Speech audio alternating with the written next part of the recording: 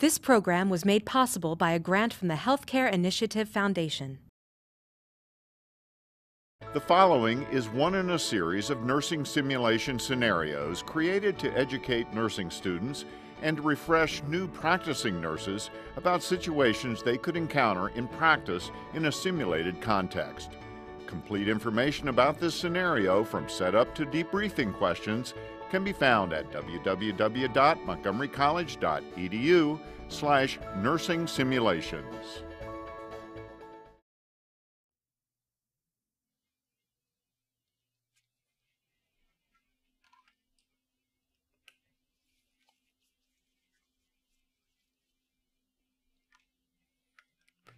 Good morning.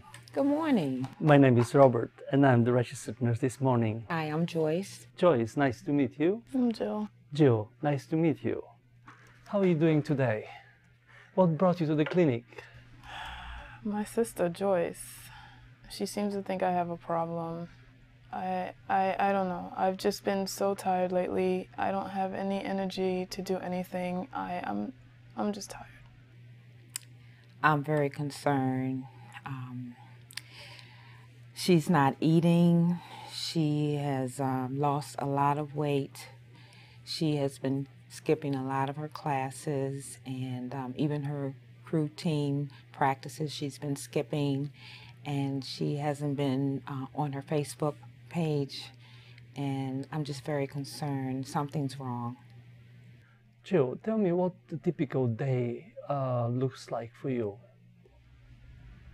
Just crew practice with the girls. I go to classes. I just studying.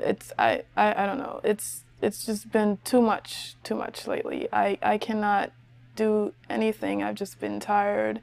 I have student loans. I have just paperwork. I can't do it anymore. I need to get some sleep. I'm tired.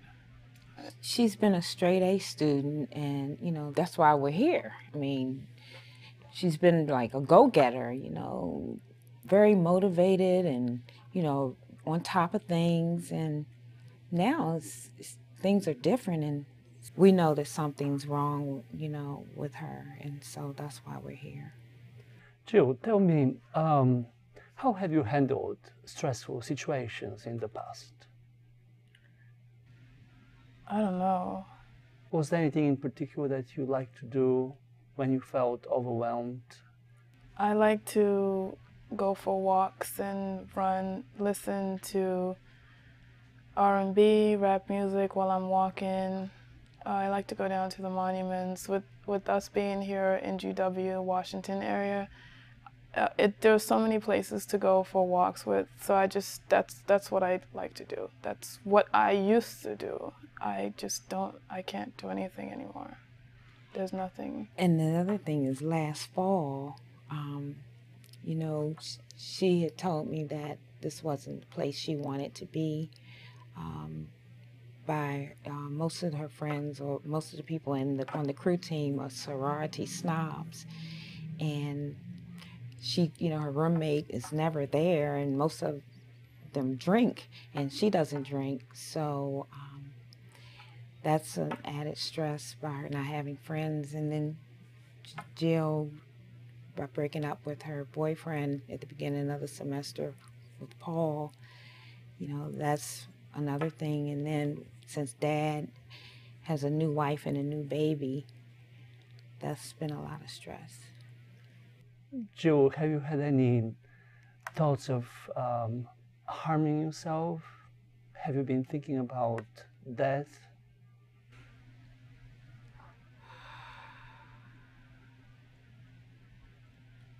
I've thought about it. It's easy. I could do it during crew practice. I can lose my balance, fall into the water, fall out of the shell, and just let go, and then just go. I'll be gone. That's the best way to do it. That's the way I'll do it. Oh my God, you have to snap out of this. You have to do something. Jill, I understand it's a very difficult time for you at this moment. why don't we work together and create a plan which will help you to get through this difficult situation? What we call this is a no-suicide contract. And basically, what this contract includes is you will give me the phone numbers of 3 of your friends that you can call when you're going through some difficult time, when some negative thoughts and thoughts of harming yourself come to mind. And which would be the first person to think about? This one number would be my sister Joyce. Okay, Joyce, do you mind? Yeah, I can give you my number. Okay, and thank you very much. Now the second number. I have a really best friend. She's a real close friend of mine. When I was in high school, her name is Matilda. Okay. I can give you her number, and Sure. it's 301-567-8968. Okay, and the third number? And my high school counselor for the 4 years I was in high school, her name is Miss Wilson, and I'll give you the number for her at work, and it's 301-629-8365. Terrific. Okay, so when you feel unhappy, sad, depressed, or anytime you have any thoughts of harming yourself, you should call one of these 3 phone numbers, either your sister Joyce, or Matilda, your high school friend, or Mrs. Wilson, your counselor. Besides, we can add a few more things in this plan that we're just creating.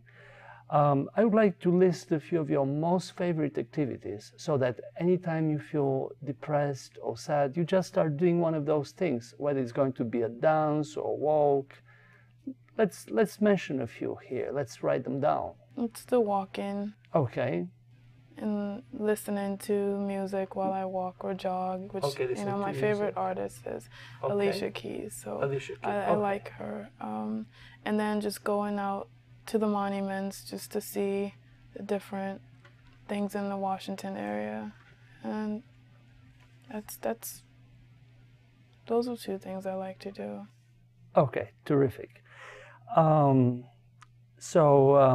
This is basically our plan. I'm going to give it to you so that you can sign right here at the bottom, and then I'll sign next to you. Great, thank you.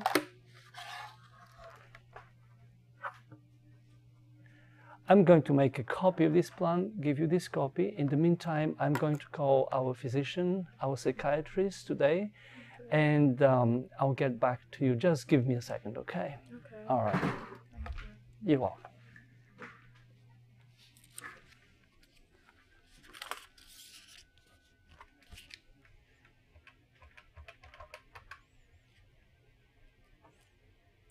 Good morning. Hello, Dr. Youngblood. This is Robert. I'm the registered nurse here today at the student clinic. I have Jill Johnson. She has suicidal plans. Yeah, she is second semester here with no prior medical history and with no medications.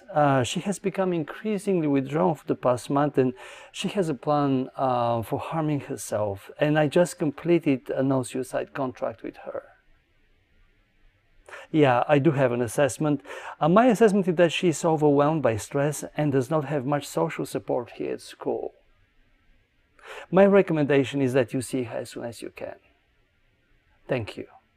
Thank you very much.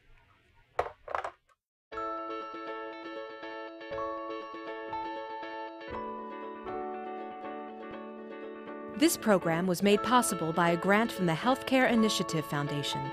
The Healthcare Initiative Foundation is a nonprofit grant-making trust governed by an independent volunteer board of trustees. The Foundation supports organizations that offer solutions to improve the quality and delivery of healthcare for residents of Montgomery County, Maryland.